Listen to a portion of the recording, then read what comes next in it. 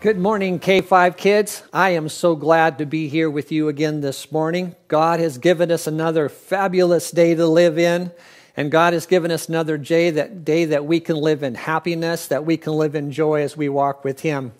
And let's have a word of prayer as we get started our mini study this morning. Heavenly Father, we just want to say thank you so much for loving us. No matter how bad a day we are having, no matter what kind of attitude we have, no matter what's going on in our life, God, thank you that you love us so very much. Thank you also, God, that we can't hide anything from you, but you know everything. And we ask that you would help to teach us this morning some truth that would help us to live for your glory and for your honor. And we want to say thank you in Jesus' name. Amen. For a quick review, I just want to remind you again that God has promised to take Israel to the promised land. And you might say, well, what's the promised land? Well, that promised land was the land that God promised to Abraham that he would give his descendants to. So Abraham's descendants were going to go down into Egypt, and after 400 years or so, they're going to come back into this promised land. And we know that as Canaan, as the Bible would talk about, and we would know that as a land flowing with milk and honey. And last week, God did an incredible miracle. Jericho was a big town. It was surrounded by multiple walls. And God said to the soldiers, just walk around Jericho one time for 6 days. But on the seventh day, walk around 7 times. And God pushed the walls out, and they were able to go in and take the city. And they begin their first adventure of taking possession of that promised land. Well, the next city that they were going to take is called Ai. And Ai was just really small in comparison with big Jericho. So Joshua sent out 2 spies, and he says, go check out this town called Ai. So the 2 spies, they come back and says, oh, Ai is just a really, really small town. Probably 2,000 to 3,000 soldiers would all that would be needed, and shouldn't have any problem at all. So Joshua sent out 3,000 soldiers, and it was not good. They thought they would go out there and they would win, it'd be done with, piece of cake. Not at all. It was sad. The soldiers went, and they ended up getting to Ai, and the soldiers from Ai ended up chasing the Israelite soldiers, and 36 soldiers of Israel died. In Joshua chapter 7, we're going to look at Joshua's reaction to this news. 36 soldiers had died. And in Joshua chapter 7, verse 6, we're going to read a couple verses. Then Joshua tore his clothes and fell face down to the ground before the ark of the Lord. And he remained there till evening. The elders of Israel did the same and sprinkled dust on their head. That tearing of their clothes and putting dust on their head, that was a symbol of great hurt. Their heart is hurting so bad because of what has happened. And Joshua tore his clothes. He's down there before God. And he thought they were just going to take and to go from one city to the next city to the next city. They would entirely take everything. But no, that's not exactly how it works. Then in verse 10, we have the Lord talking to Joshua. And the Lord says to Joshua, stand up. What are you doing down on your face? Israel has sinned. They have violated my covenant, which I commanded them to keep. They have taken some of the devoted things. They have stolen. They have lied. They have put them with their own possessions. Can you possibly imagine? Now what do you mean they took some of their own possessions? Well, if you go back to the story of Jericho, you will find that God told Israel, when you go in there and you take this land, especially when you take Jericho, the gold, the silver, the bronze, and the iron, that was supposed to go to the Lord. That was called the first fruit. He was supposed to get the first of the valuable things. And someone took something that they shouldn't have. And so that's what caused all of this problem. Let's go to the first slide. I want to show you something. I'm reading now from verse 12. That is why the Israelites cannot stand against their enemies, because somebody took something that they weren't supposed to take. They turned their backs and ran because they have been made liable to destruction. And then on the screen it has question mark, question mark, question mark, question mark. Then it goes on to say, whatever among you is devoted to destruction. You know, there's some really, really sad news there. We're going to go back and I want to read that again. And I want you to see on the second slide, notice the difference. Could there be anything worse than I will not be with you anymore?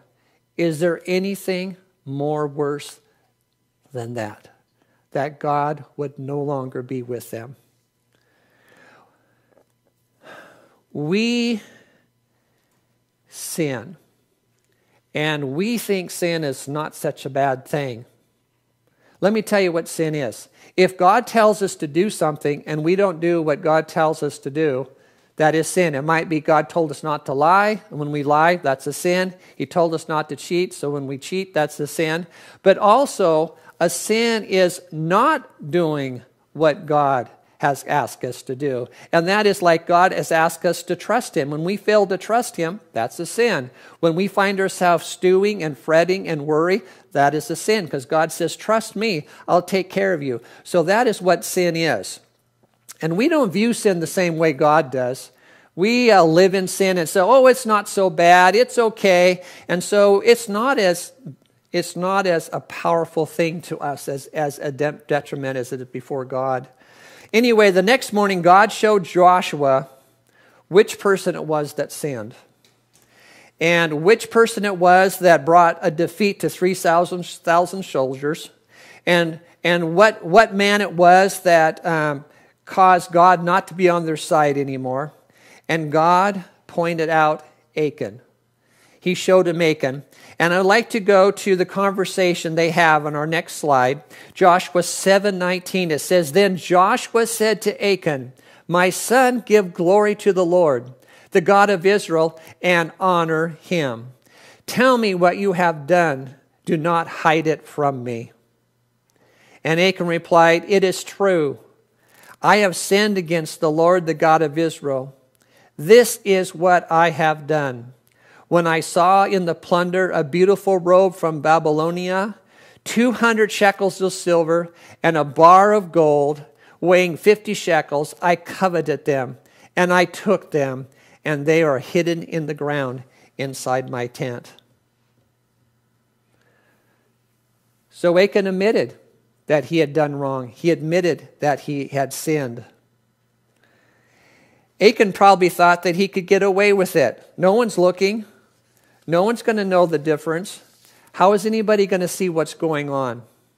But I want you to know that when we sin, it will come back and bite us. I want to read to you Numbers 32:23, and this will show up as a slide as well. Numbers 32:23. Moses is talking to the soldiers of the Reubenites and the Gadites.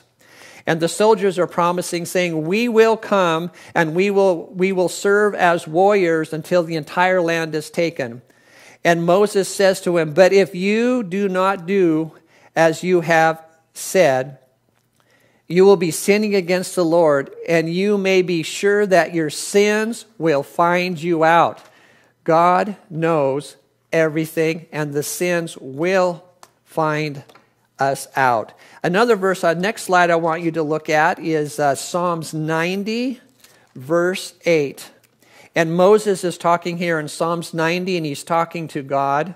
And it says, and you, God, have set our iniquities before you, our secret sins in the light of your presence. See, God has an attribute, or he has a character, a quality about him that you and I don't have. And that one of them is that he is omnipresent. And we have talked about that before. Omnipresent means that God is everywhere all of the time. So if you crawl under your covers at night and you choose to think bad thoughts about your brother, your sister, or your mom, or your dad, God is there with you. If you're out there in the woods all by yourself and you decide to do something you're not supposed to do, God is there right there with you, and God knows that. And the other quality that we need to remember, that God is omniscient, and that talks about God knows everything. God knows everything from the very past. He knows everything that's going to happen today, and He's going to know everything that's going to happen in the future. And imagine all of that, knowing everything in the entire world. Not only in the entire world, but in the depths of the ocean. He knows what everything's going on down there. Even up the angels and the evil spirits. He knows everything there is to know about everything. So we cannot escape God. He knows everything. Now I want to show you a little bit here. I have some 7-Up, and I'm going to take this 7-Up and I'm going to pour it into our container. And this represents God knows everything. We're just going to dump a bunch of this in here. Nice and foamy. Now we could use the Coke too. We could use the Coke because that would show us that we're trying to hide from our sins. But I want to show you that God sees everything. Now I have some buttons here, and these buttons represent different sins. So it might be lying, it might be cheating, it might be disobeying mom and dad, it might be saying things we shouldn't say, it might be I hate you brother and sister. It might be a number of different things that begin to happen. And what's going to happen? As that carbonation builds bubbles around the buttons, it's going to rise it to the surface. Now, you probably didn't see one, but the green one was the first one to appear. Can you see that? And then as more come up, oh, there they are. Some more are going to come up. So it goes to show us that we can't hide from God in our sins. God sees all, He knows all, and we know that God is pretty cool, isn't it? So Achan's sin affects all of Israel.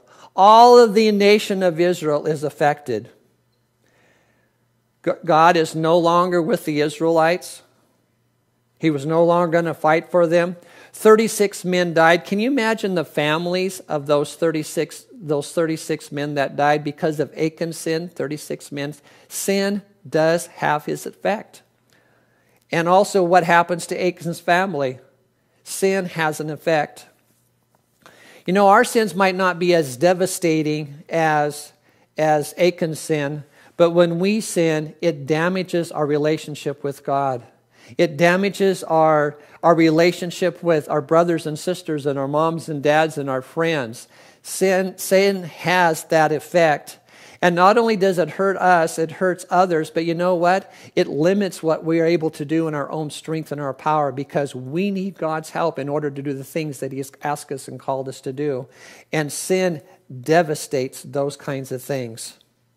Did you notice when the conversation was happening between Joshua and Achan that Joshua said to Achan, "Give glory to God, give honor to God, and confess what you have done."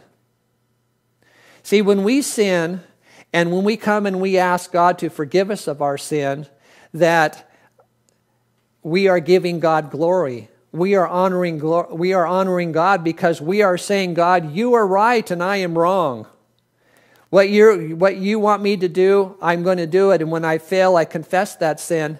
And God continues to love us and cherish and care for us. And so it is a good thing to confess our sin because it gives Him glory, it gives Him honor. It gives Him the things that He has asked us to do. Let's go to the last slide. You know, we have a promise from God. And that promise is if we sin, God will forgive us. Because in 1 John 1:9 it says, if we confess our sins, if we tell God the sins that, not a generic prayer that says, oh God, forgive me for I sinned today. No, if we tell God those things that we did, God, I lied today, I disobeyed mom or dad today, or maybe you had some bad thoughts about your brother or sister today. When we name those sins, the Bible tells us that He will forgive us of those sins. Do you want to hear some really, really good news? Now let's look at Achan again just for a moment. And Achan, he stole some things, and his punishment for that stealing and taking those things for himself, it was that he was stoned. He was killed because of the sin that he did. Aren't you glad that you and I aren't killed when we sin? You see, when Jesus came and he died on the cross, instead of me having to die for that sins that I committed, Jesus came and he died for those sins that I committed. And he took my sin and he took your sin and he went to the cross and it was judged by God and God judged him and he died. The penalty of sin is death. And Jesus took that penalty and he's the one that died on the cross instead of me. That's great news. You know, we sin every day. I don't care who we are. We sin all the time. And whether it's not trusting God anymore, or whether it's saying things that aren't true, or whether it's saying things that aren't very, very nice to other people, we sin every day. And every day we have to go to God and say, God, will you please forgive me for I have sinned? And would you take those sins and wash me clean and make me white as snow again? You know, there's something that we do in our community. There's something that we do in our community over and over again, and that is communion.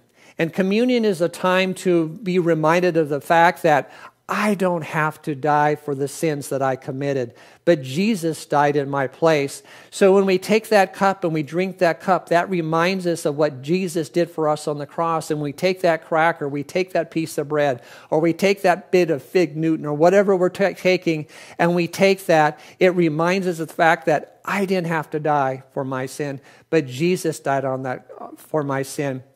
And that gives me hope, and that gives me joy, and that gives me thanksgiving. And I can love God so much more and deeper for what Jesus has done for us. It's an amazing thing that our sins can be forgiven.